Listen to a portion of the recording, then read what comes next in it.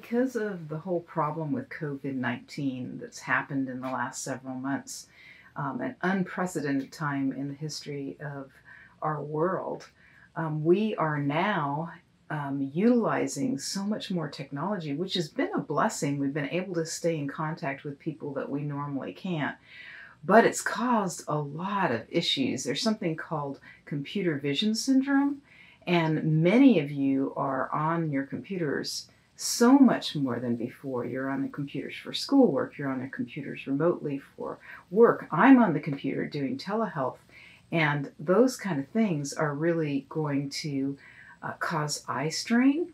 There's a couple things that you can do about it. One is you want to make sure you have good ergonomics of your computer.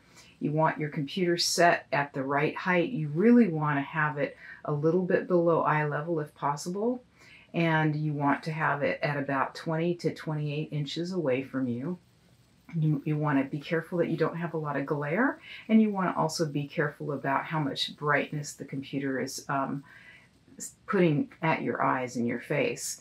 The other thing you want to do is the 20-20-20 rule. So every 20 minutes, you want to look 20 feet away and relax your eyes for about 20 seconds. It's really important to give your focusing system that release. A pixelated version of what you're reading through a computer is hard on the eyes. The eyes are focusing in and out very quickly. So the other thing you want to make sure of is that you don't have some two-eyed problems, which is what we call binocular problems or accommodative problems, that may be contributing to more problems with computer vision syndrome. And if that's the case, then you do want to see your eye doctor for specific testing on those types of things. And it may not be just any eye doctor. You may have to go to a doctor that specializes in those areas to find treatments to help you.